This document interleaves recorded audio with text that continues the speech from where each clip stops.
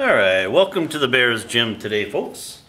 Just as a side note, if you happen to see a big furry bear-like creature come to the door there, don't be alarmed. That's just my mascot, Boris. He's on the prowl today. He's loose, sort of.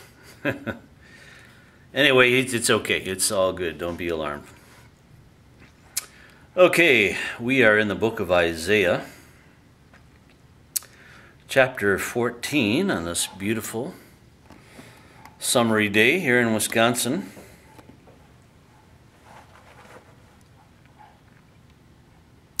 Isaiah 14, we get a little insight into the end times. We get a little insight into the past and to the present of where Israel was at historically. And we have a little glimpse into what Lucifer was, what he is now, and what he will be in the future when God assigns him his place into the pit of hell temporarily until the 1,000 years is over at the end of the tribulation period. And all the kings of the earth are going to say, "And you are the man who troubled the nations?" Because without his God-given powers that God ordained him with in the beginning when he created him, Lucifer was just an angelic being, but he was lifted up in his heart. Pride goeth before a fall. Whether you're an angelic being or a human being, a humanoid like myself, be it somewhat bear-like, for those of you that are bears out there, we're still human, and we must all come to the place of being subservient to our Father Yahweh. And as we know him now, as in the New Testament era, Jesus Christ. Through his Son, Jesus Christ, we gain access into the eternal realm and understand that he is the creator. Jesus is the creator. He created all things. They're created for him and by him for the pleasure of the Father. And Lucifer, at some point in his time, because of his beauty, his magnificence, his strength, he became exalted in his mind, his heart, whatever that might be for an angelic being. And he actually thought he would ascend to the throne of God and usurp God's authority and take him down and set himself up as God. But he will be where all mankind will be who have disobeyed and refused the authority of God Almighty, and that is in the lake of fire. Those of us that have submitted to his beautiful will, which is pleasing, it brings joy and eternal life. Those of us that have submitted to his will, we will be in eternity with him in the eternal realms, the halls of our fathers. Those that have preceded us in death unto eternal life in Jesus Christ. Lucifer has betrayed many. When Lucifer says, "I just want to be friends. I just want to be neutral with you. No problems, just I want to be friends." Beware. There's no such thing for the enemy to be on neutral ground. There is no neutral ground for the enemy. There is no compromise for them. It's either you will play on his rules or they will try to destroy you. That's what the enemy does. Jesus came to bring division between families, friends, churches, homes, countries. He brought that division because there is no gray area in Jesus Christ. You are either following Jesus Christ or you're not. There's saints and ain'ts.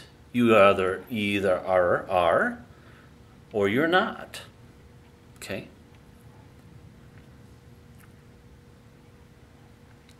So there's no neutral ground with the enemy. You cannot compromise with the movements of false religion and so forth to gain ground, gain friendship. Because there is no friendship with the world.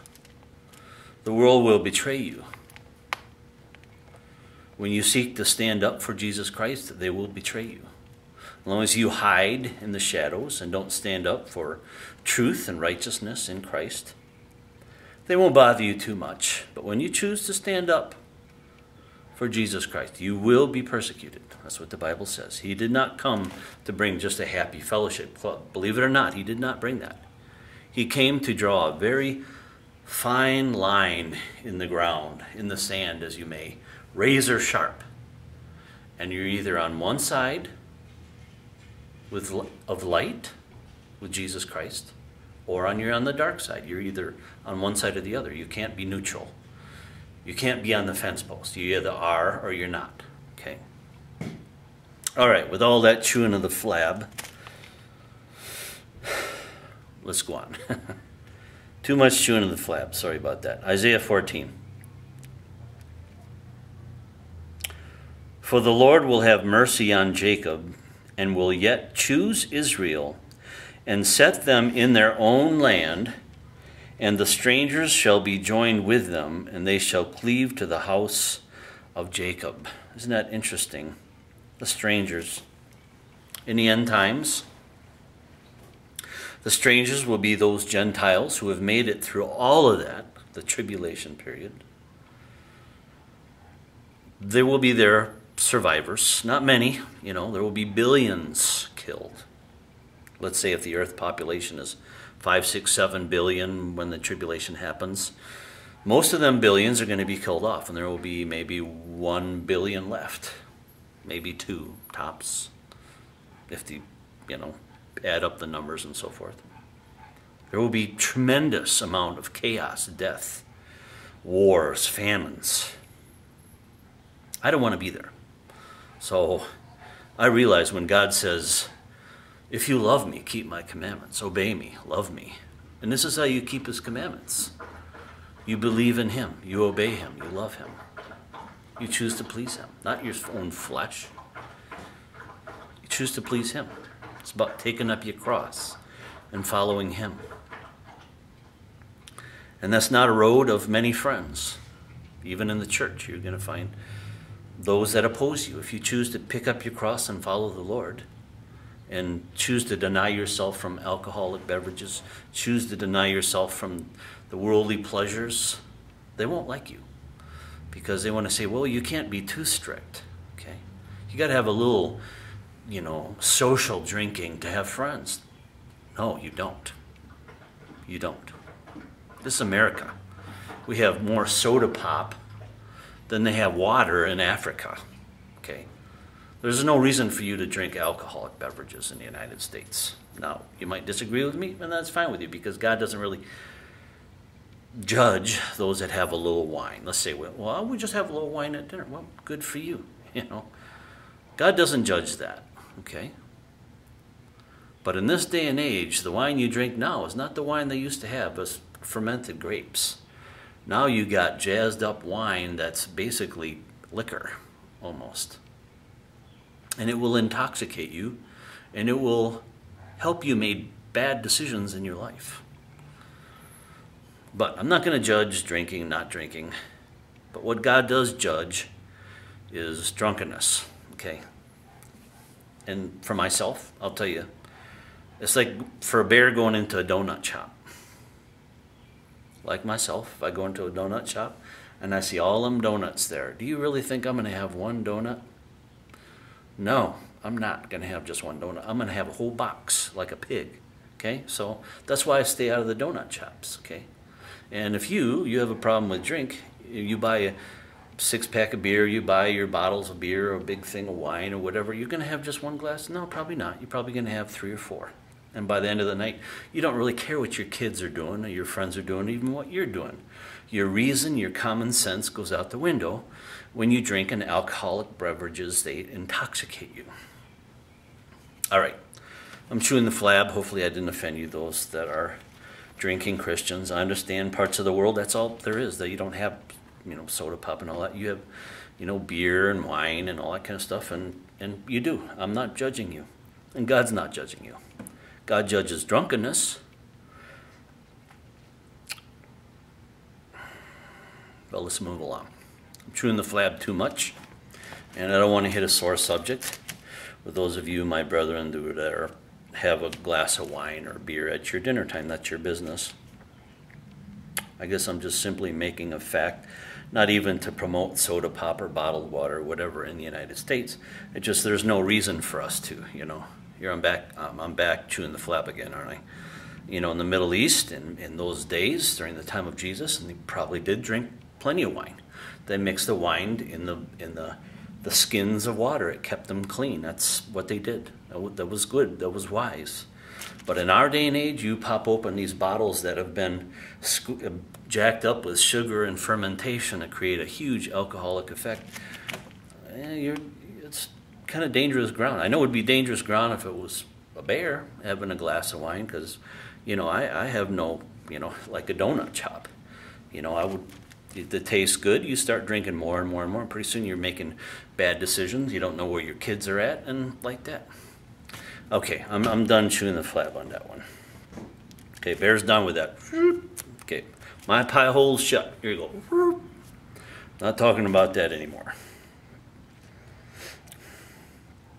Okay, we were talking about Israel and Gentiles and those that have made it through the tribulation. And God is going to choose Israel again. He hasn't really chosen them now, really, to be his people as he's going to hear, because they don't accept him. It's like being a dad and your children reject you. It's like you can't really exercise your dadship or your love to them because they reject you. They reject your authority. They reject you when you say, no, you can't get drunk. You can't fornicate. You can't, smoke dope on my back porch. A good dad steps in and says, no, you're not. You're either going to get punished, or you're going to get out of my house, or you will obey and we'll be good. Okay, so a good dad's going to get involved and discipline his children. He's going to correct them when they do wrong. Doesn't matter if they're little kids or they're adults. If he sees kids going out of line, a good dad's going to step in and intervene. Okay?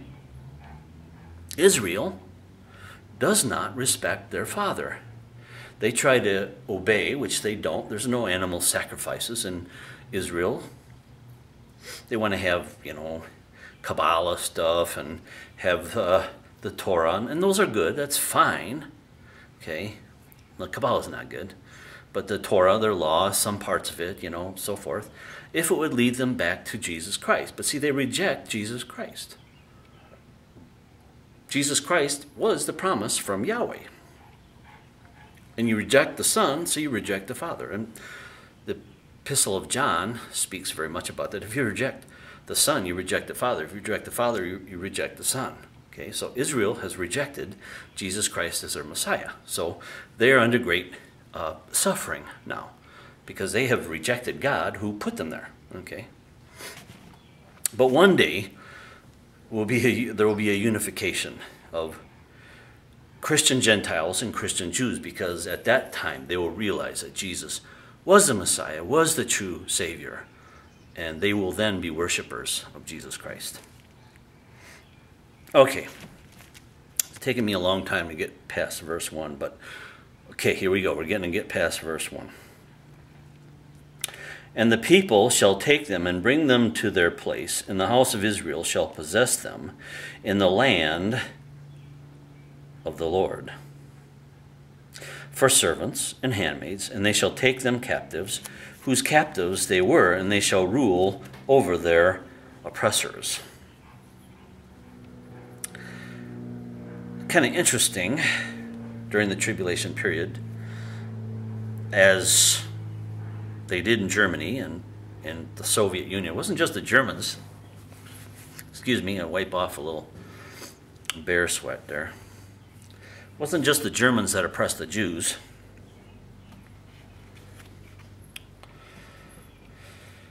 The Russians, during World War II and pre-World War II, oppressed the Jews also. Killed many of them. but that was kind of glossed over because of Hitler's atrocities. They kind of glossed over what the Russians did to the Jews in the lower southern parts of Russia, where you had Jews and Germans alike.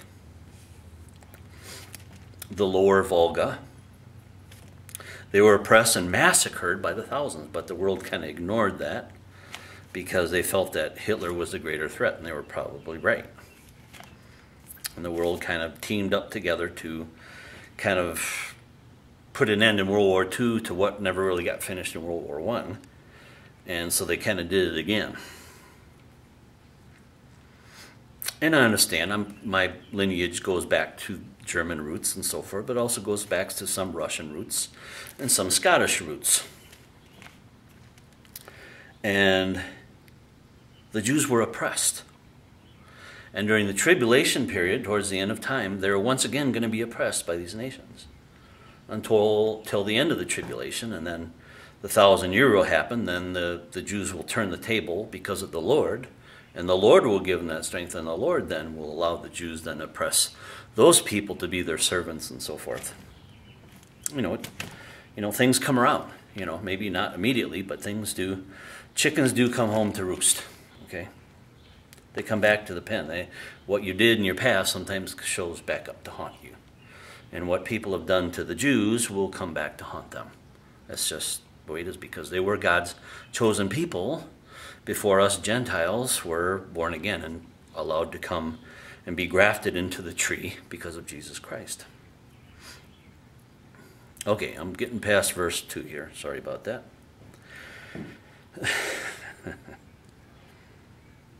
Verse 3 of Isaiah 14. And it shall come to pass in the day that the Lord shall give thee rest from thy sorrow, and from thy fear, and from the hard bondage wherein thou wast made to serve. So once again, during the tribulation period, the Jews will be oppressed and put in bondage once again. But God will bring an end to that. Verse 4. That thou shalt take up this proverb against the king of Babylon, and say, how hath the oppressor ceased? The golden city ceased. The Lord hath broken the staff of the wicked and the scepter of the rulers. He who smote the people in wrath with a continual stroke. He that ruled the nations in anger is persecuted and none hindered. The whole earth is at rest and is quiet, and they break forth into singing. Now, why is the earth bringing forth singing and rest? Well, we're about to find out here. But I want to make one note. We have seen in our lifetime, in this last decade or two, we've seen big shakeup in the Middle East. We've seen regime changes, turmoil, civil war, where they've displaced one dictator, over, 3, 4, 5 different countries now.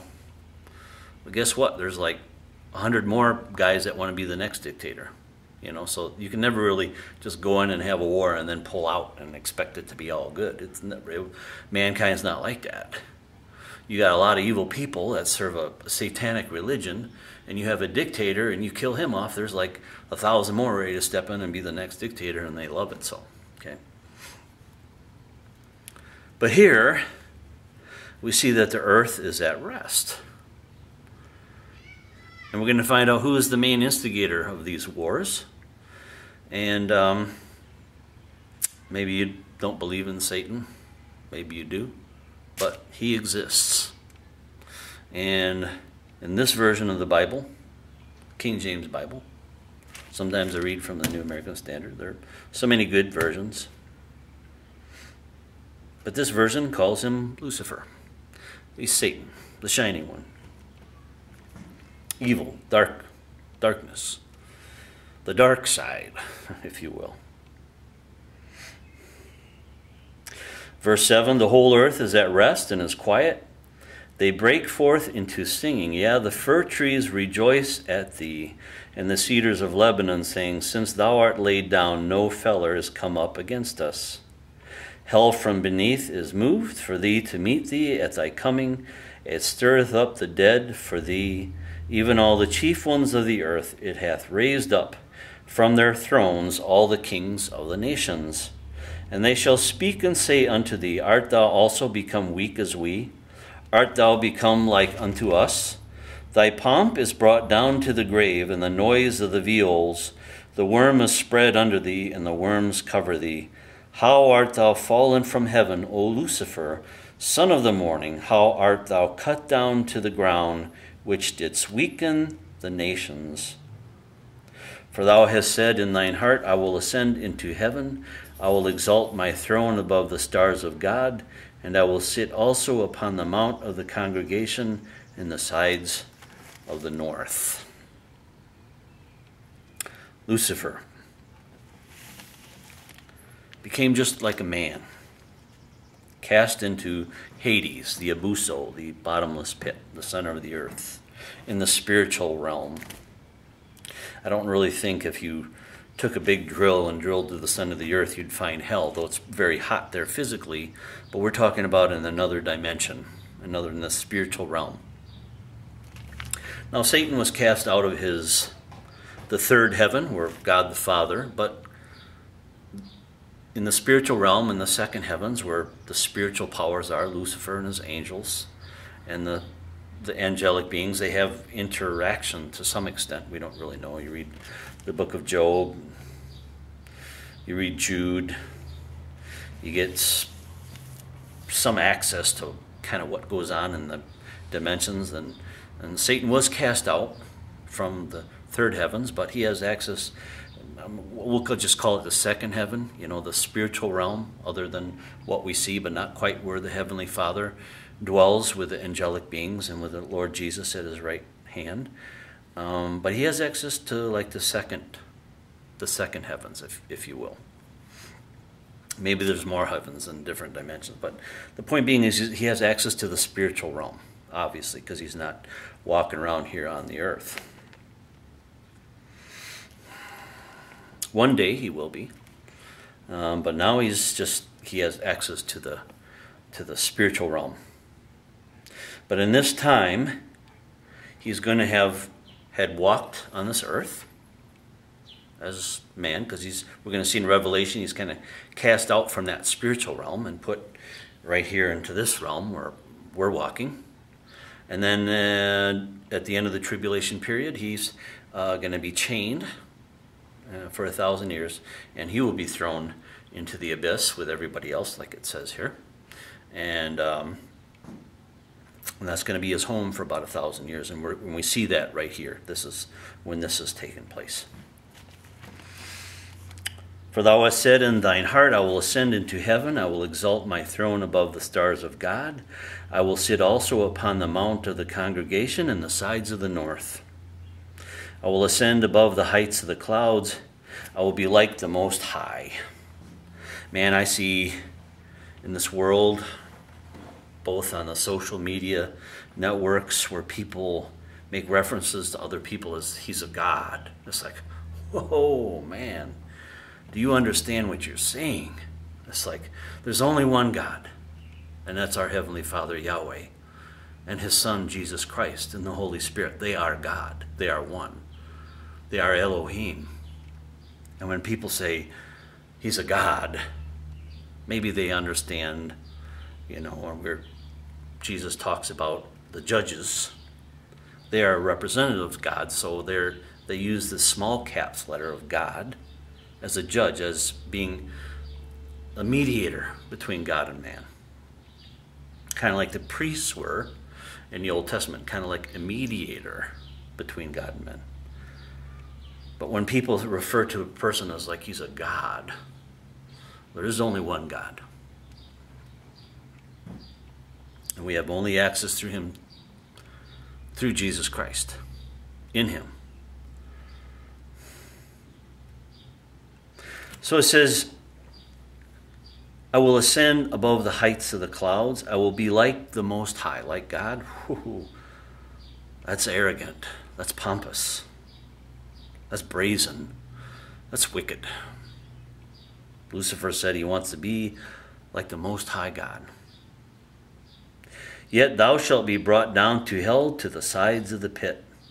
They that see thee shall narrowly look upon thee, and consider thee, saying, Is this the man who made the earth to tremble, that did shake kingdoms, that made the world as a wilderness, and destroyed the cities thereof, that opened not the house of the prisoners?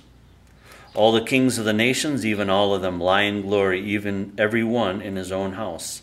But thou art cast out of thy grave like an abominable branch, and as the raiment of those that are slain, thrust through with a sword that go down to the stones of the pit, as a carcass trodden under the feet. So his desolation will be like the desolation of a dragon that is spent, defeated, cast out, stomped, and thrown into hell. Thou shalt not be joined with them in burial, because thou hast destroyed thy land and slain thy people. The seed of evildoers shall never be renowned. Prepare slaughter for his children, for the iniquity of their fathers, that they do not rise, nor possess the land, nor fill the face of the world with cities. So now we kind of are transporting in and out of the real Lucifer, and then Lucifer's children, his advocates, his ministers. Lucifer has ministers. He has ministers in the church. They tell you that the homo movement is good for today, that it's okay if people live together. It's okay because whatever, because you're poor and you can't afford to get married, and it's okay to just live together, right? And it's okay to smoke, this and that. And no, all those things are evil. They're wrong. The Bible condemns them, okay? Those are sins that need to be exercised, church discipline, and they are to be reprimanded, corrected, and eventually, if they refuse to repent, they are to be cast out of the body of Christ, out of the family, out of your circles of love, your fellowship, until they repent. That's the point of discipline, is to bring change, because God's word commands it. Not so that you see fruit and say, well, nothing's happened, so let's just change it all back to the way it was. No. You exercise discipline because the word of God says to do it. We obey. We obey.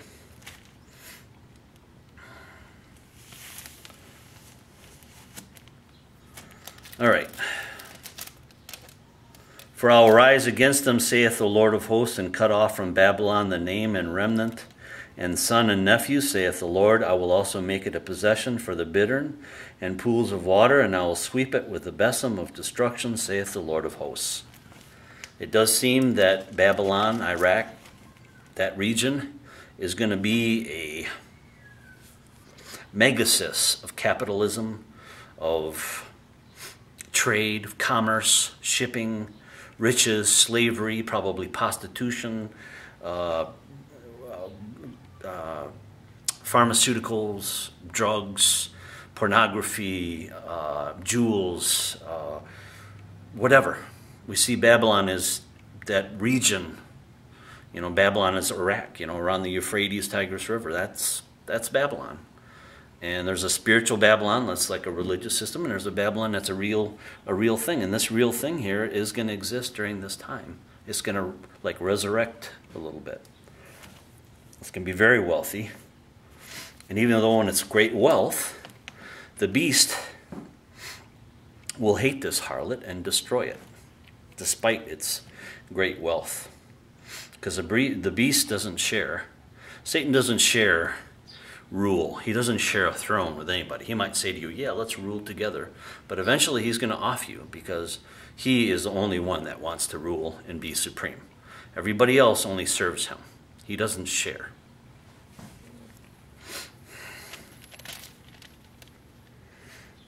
I will also make it a possession for the bittern pools of water. I will sweep it with the besom of destruction, saith the Lord of hosts. The Lord of hosts has sworn, saying, surely as I have thought, so it shall come to pass. As I have purposed, so it shall stand. That I will break the Assyrian in my land, and upon my mountains tread him under foot, and they shall Then shall his yoke depart from off them, and his burden depart from off their shoulders.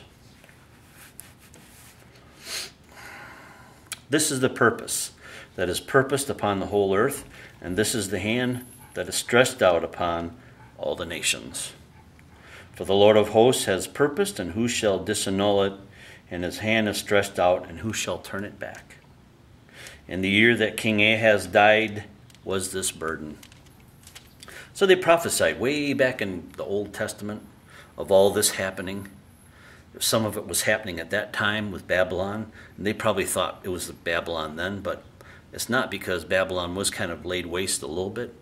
But we're going to see a resurgence of Babylon growing to power again. If not during the tribulation, possibly before the tribulation, many, many generations, or maybe just as the tribulation starts. We don't really know. Rejoice not thou, whole Palestine, because the rod of him that smote thee is broken, for out of the serpent's root shall come forth a cockatrice, and his fruit shall be a fiery flying serpent. And the firstborn of the poor shall feed, and the needy shall lie down in safety, and I will kill thy root with famine, and he shall slay thy remnant. Howl, O gate, cry, O city, thou whole Palestinia, art dissolved, for there shall come from the north a smoke, and none shall be alone in his appointed times. What shall one then answer the messengers of the nation that the Lord hath founded? Zion, and the poor of his people shall trust in it. Zion will again be God's blessed people. And they're kind of blessed now. It's not, Israel is a very fruitful nation. A lot of fruit trees. The linen industry is very strong there. Tourism, But it's not like it's going to be, because they still reject the Messiah. And it's sad, but it's the truth. So until next time from the Bears Gym, God bless. We'll see you.